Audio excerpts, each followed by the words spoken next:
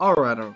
I was literally done making this video about the trade deadline. I did the whole little thing about, what are the Lakers going to do?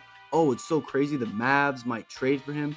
And then I see on my phone, breaking news. The Dallas Mavericks have traded for Kyrie Irving, and now I have to re-record the whole video. So let's just get down to business. What in the world is going on in Dallas? It's your boy 2KJ here. Welcome back to another episode. And today we're talking about what has already happened in the trade deadline and what might happen in the coming days. Don't forget to like, comment, subscribe. Now let's get this thing going, man. What is going on with the Mavericks? Mark Cuban finally did something for Luka. I made a whole bit about how the Mavericks aren't going to do anything for Luka and he's going to leave. I mean, I still think he's going to leave, but having Kyrie, now it's interesting to look at this team and see the West is wide open this year. You have to make big trades because this is probably your one chance for a lot of teams to maybe make the finals, and the Mavs are doing just that. But there's a couple other teams I think can make some similar trades, maybe not that big, but still trades that can improve their team drastically by just trading for one or two players. So let's get into it, and, let's get into this trade deadline, man. Let's go.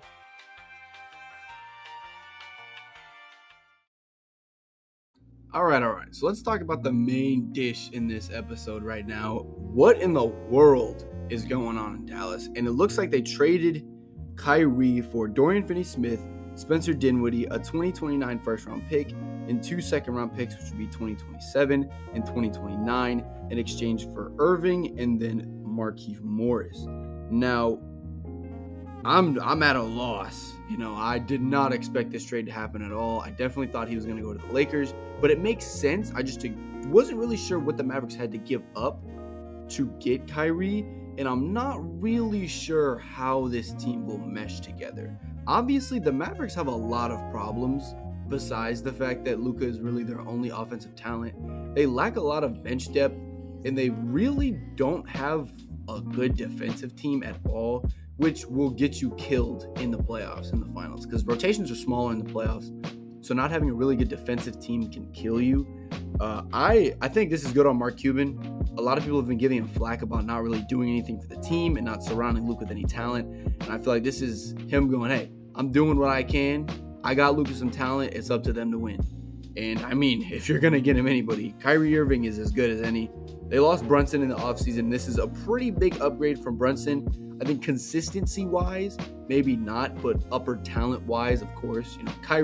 He's him. We've seen what he can do in the playoffs. We've seen what he can do in the finals. And I think this is going to be a pretty big break for the Mavericks, but we'll see how these two mesh together. I'm not entirely convinced the Luka-Kyrie experiment's going to work out. He also only has this year on his contract, and then he has to re-sign. So will he even re-sign with Mavericks?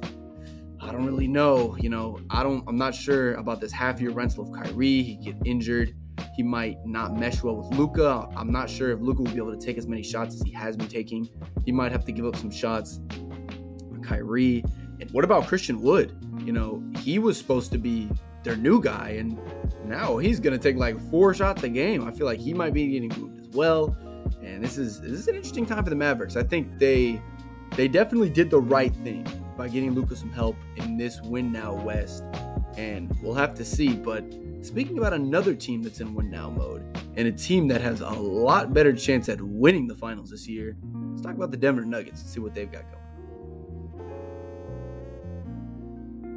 So if you've been watching basketball, you pretty much know by now that the Denver Nuggets are the best team in the NBA. They pretty much have a perfect team. They have incredible defensive lineups. They have offense to spare. Jokic is probably going to get his 3rd MVP here. Their team is now healthy finally for the first time since 2020.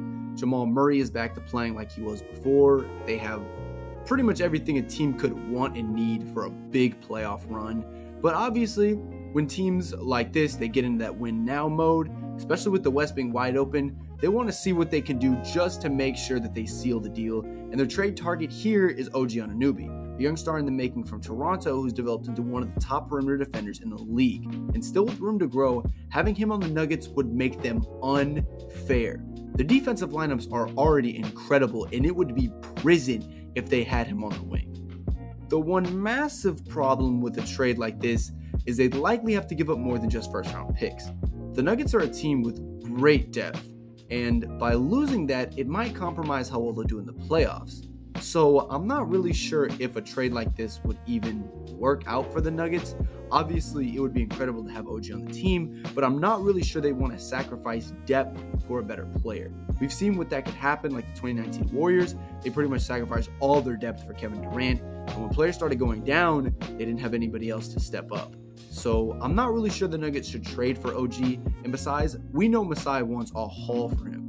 We've been hearing reports about 2, even 3 first-round picks for OG, and I don't really think the Nuggets want to give something like that up right now. They'd obviously have to give up Michael Porter Jr., they'd have to give up Bones Highland, they'd very likely have to give up at least 2 first-round picks, maybe 1 and another really solid young player, and I'm not really sure the Nuggets want to do that. So, in my opinion, I think the Nuggets are better off not making any deals in the deadline, but a team that definitely needs to make one, the Los Angeles Lakers, because oh boy, no Kyrie on the table, what in the world are they going to do? Let's take a little deeper look at it. The Los Angeles Lakers are in deep, deep trouble right now. They suck. I don't even really know how to put it in any other way. They're just a really, really bad basketball team. And they're honestly a lesson on why you should not trade depth for star players. Because their team was perfectly fine. They had incredible depth. They had just gotten injured a little bit in AD in the playoffs, because if they were healthy, they definitely beat the Suns that year. But they decided, well, look at the Brooklyn Nets. They're going to trade for another star. We need to trade for another star. And look at both of these teams now. KD is back to being all alone, and the Lakers suck. So they really need to make a trade right now. And honestly, I was going to say they need to make a trade for Kyrie. He was probably going to be their best bet in making a run in the West. But without him, I think it's time to give those picks up and try and get some depth. The Lakers really aren't a bad team. They just lack depth. Their lineups are pretty bad. Their coaching is also really bad. But if they can get some depth and maybe Ham can save him from himself and stop playing Russ in crunch time, they might actually be able to put together a pretty decent team and maybe make the play-in or even, get 7th or 8th seed in the playoffs. But for now, I really think the Lakers need to start making some calls. Gary Trent Jr. would fit really well in that team. They still have that deal, I'm sure, with Hield and Turner. I'm not really sure if they want to do it now because they do have Bryant, but they need to make a trade for definitely some wing players, definitely some shooters, and definitely defenders. They can get all 3 of those in one player, that'd be really good, but the Lakers just need to make a deal to get some more depth and get rid of Russ. When they get rid of him, their lineups can be spaced a lot better because Russ isn't really a shooter anymore. He can still drive, he still has a bit of athleticism, but he's not really spacing the floor as well. He's not really doing a lot for that Lakers team. So honestly, I think they should trade for maybe a Gary Trent Jr. type player or somebody else like that, but I couldn't really tell you who's available on the market right now, and time is definitely running out for the Lakers. So this is going to be an interesting trade deadline. I can already tell deals going on. It's going to be a big one, but for now, we just have to wait and see. So thank you guys for watching the video. Make sure to like, comment, subscribe if you liked it. And what do you think about the trade deadline?